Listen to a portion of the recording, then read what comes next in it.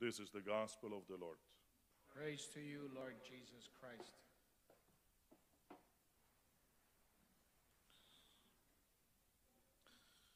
Brothers and sisters, both present here in the church and all also connected with us through social media, the liturgy of the 16th Sunday in Ordinary Time is all about Jesus' teaching in parables in 13th chapter of Matthew. Jesus was teaching his disciples and people using parables because he knew that one picture is better than 1,000 words. And in the gospel today, we have three of them, three parables. But the first one is the fundamental, and the second and the third are kind of further explanation. So the first one is about the good seed and the weeds. In this parable, Jesus is explaining a very fundamental spiritual fact, which was well known even in Old Testament, that we live in the reality where the good is present and the evil is present. We receive the gift of life from God, but the evil is always trying to destroy our lives. This is the nature of weed. Weed is trying to destroy the harvest, to limit growth of good. So when the servants of the Lord noticed that there is some wheat among the wheat, they asked the owner about the reason why this wheat is here or where this wheat comes from. And the explanation is very simple and clear. An enemy has done this. Sometimes people accuse God of evil. No, enemy, evil has done this. And then they asked him another question, do you want us to go and pull them up? And he said no, because if you pull up the weeds, you might uproot the wheat along with them. Let them grow together until harvest. But what is interesting in this parable, Jesus, when he used the word weed or weeds, he used specific one, which the name of this wheat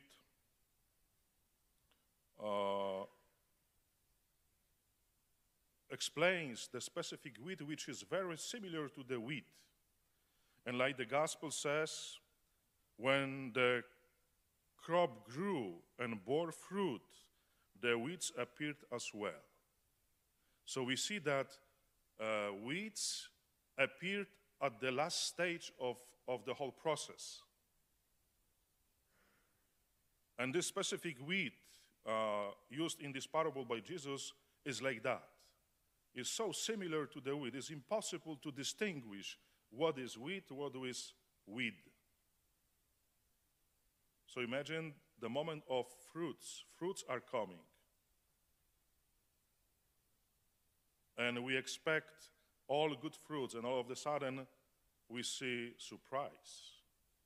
That's also describe how evil is doing or working. Evil can wait long time, being not recognizable. And in the last critical moment, it shows up. And sometimes it could be too late.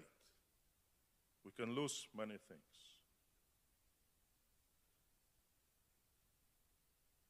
But we need to remember that the end belongs to God. Like Jesus said, God will send his angels to do the harvest, and separate weeds from wheat. My dear friends, this reality was present since the beginning of the world. But we need to read this gospel every year, every time, in different way, because time changes. And this year is different than last year.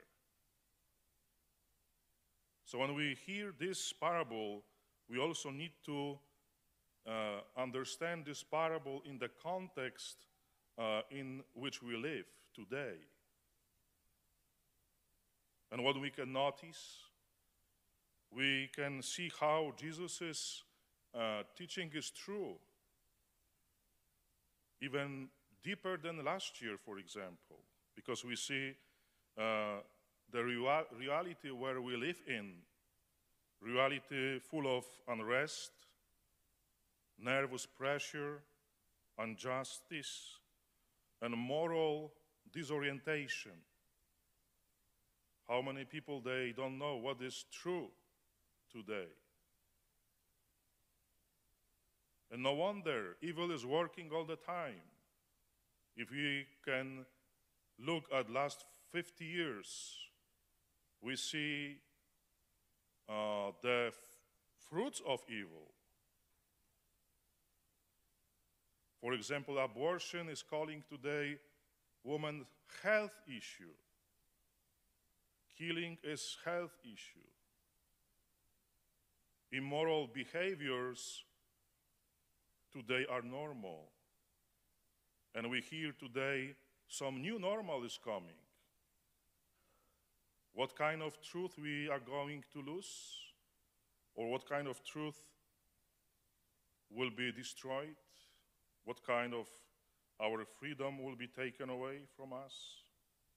We'll see. But what we should do, and Jesus answered that question, be aware that weeds are among you.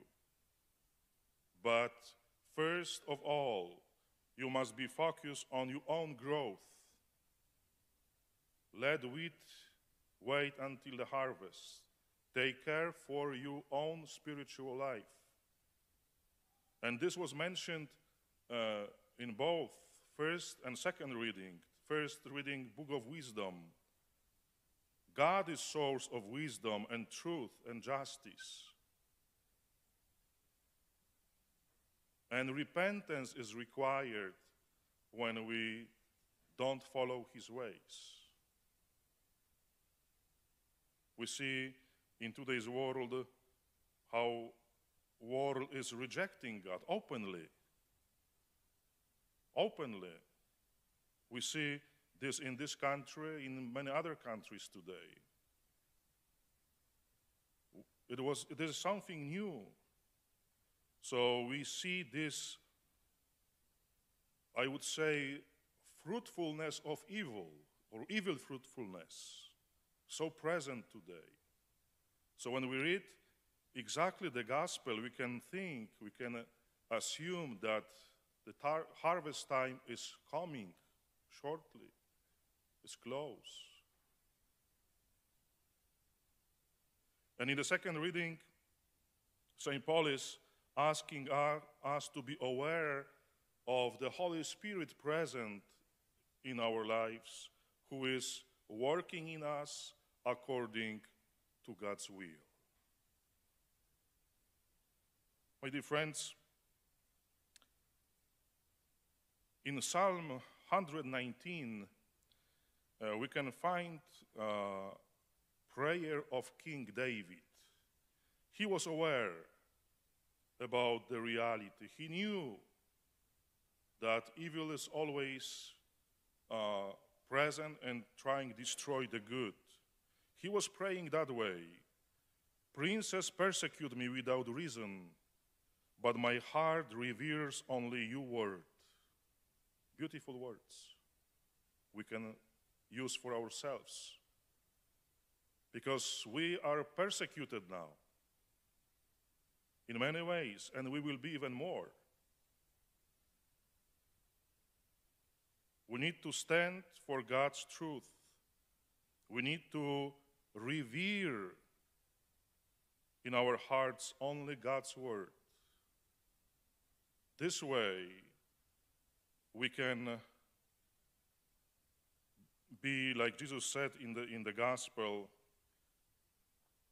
we will shine like the sun into the kingdom of our Father. Amen.